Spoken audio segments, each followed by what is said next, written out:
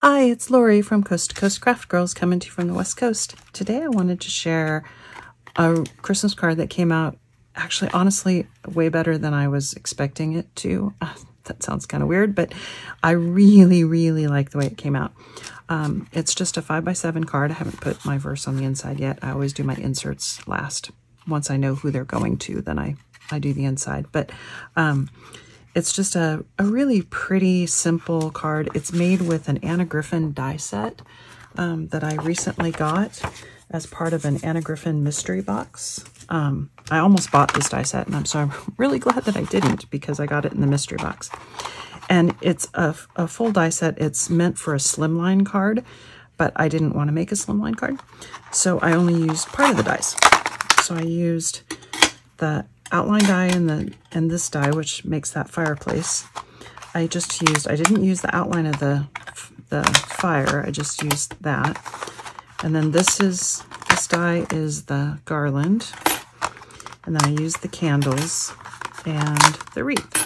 Now this is to make like a mirror. If you had a slimline card that was tall, you could put a mirror above the fireplace. And then these are lights that go on each side. I didn't really have enough room for that, and I didn't want to put them on, so I left those off. I'll use them on another card.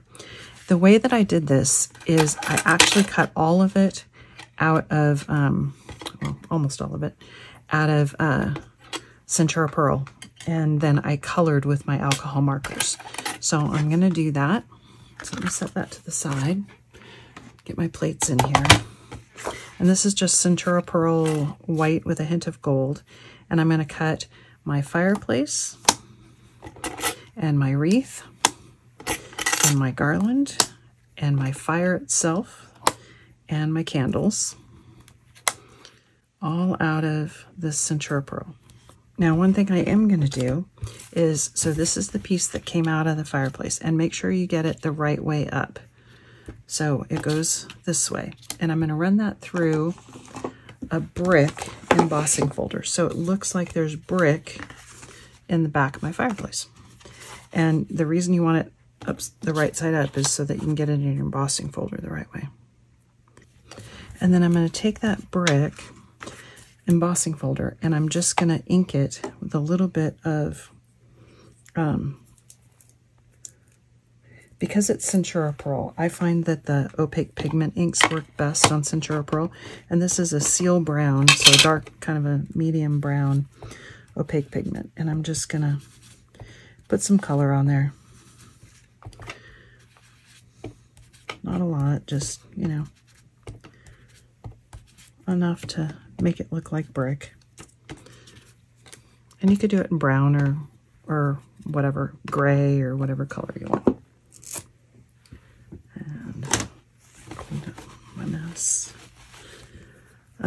Well, I got my inks out.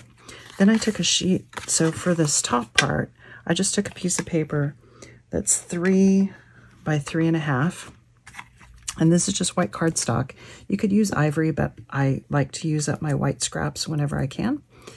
And I'm just going to ink it with water reactive sandstorm. So a light brown. And I'm just trying, because my card base is ivory, so I'm just trying to get it to look not white. I don't really want it brown. If you used ivory cardstock, you probably wouldn't even have to ink it at all. But I liked putting the ink on it. Gives it a little look of almost like plaster, you know, like a little bit of texture, because it gets a little bit of varied. And then I took strips of, these are just 1/4 inch by about 3.5 inches long, and I glued 3 of them together, and I'm going to ink those, and I'm going to make them even darker. And that just kind of goes on the side of that, like, you know, right here on the side, and it just gives it a little bit of definition, like it's an inset panel above the fireplace. It's just an easy way to do it, and it gives you some by gluing 3 of them together, it gives you some dimension without having to use foam tape.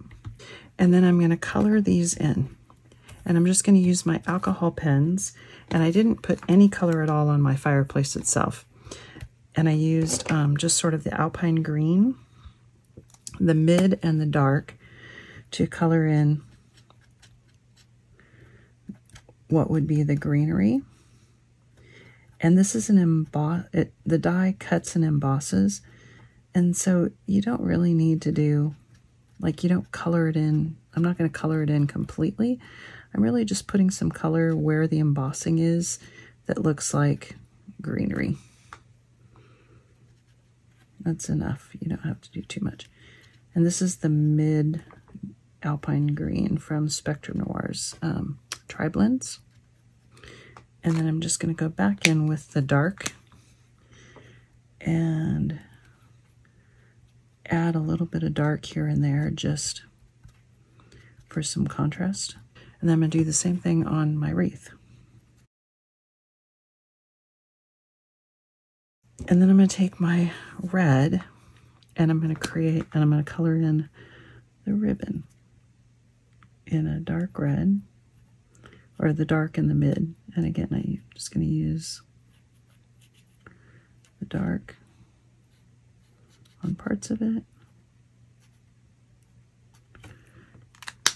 and the mid on parts of it, just to give it a little bit of a different look. And then we're going to go up. That ribbon's going to be red. And then same with this ribbon. And then each of these have like little ornaments on them. And I'm just going to go in with yellow. And this is Citrus Blend, and it's the darkest shade. Now for this, I'm going to use the dark yellow on the outside to kind of color in the outside piece of it. I don't know what you call that, like the stand that you put the wood in. And then I've got an earth brown blend that I'm going to put color in these logs. Use the darkest shade there, and then the mid shade in the middle, and then the same thing on the flames. I'm going to do the light yellow,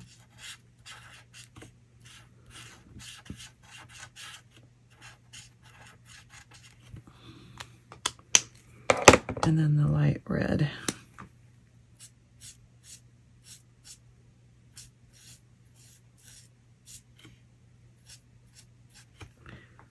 I'm going to go back over it with the dark yellow. Blend that just a little bit more.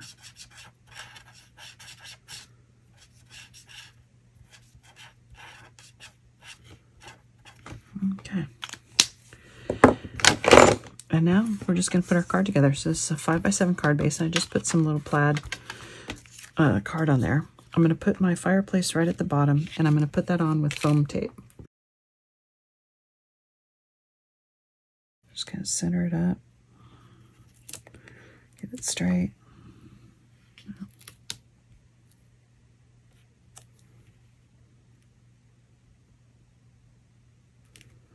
Oh, that's pretty good. And then I'm going to put my top on right behind my fireplace and just kind of tuck it down underneath because you want it to be not sticking off the top. Okay. Then I'm going to put my little side pieces on. And then this is going to glue right inside there. And I put that flat so that it looks like it's a little bit recessed inside the fireplace. And you can just kind of slide it in there and then get it in the right place. Okay. Then the rest I'm going to put on with 3D glue gel. So as you know, I use my Kalal 3D glue gel in a little, in my syringe. And we're just going to put dollops on our logs, set those in right at the bottom. I'm going to put my candles on. They're going to go on the mantelpiece right in the middle. I'm going to put my foliage, what is it called? A swag? I don't know.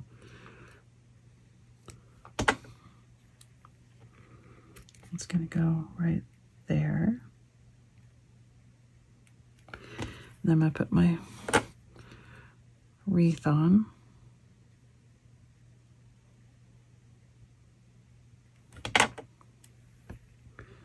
And again, I'm going to trim that off once I get it in the right spot. Okay.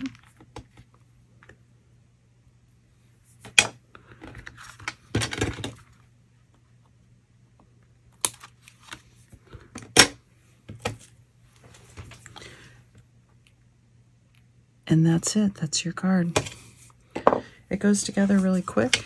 2 different variations using different background cards, background papers, but I think I like the red a little bit better, but I didn't have another sheet of that. So anyway, thanks for watching. Hope you like that.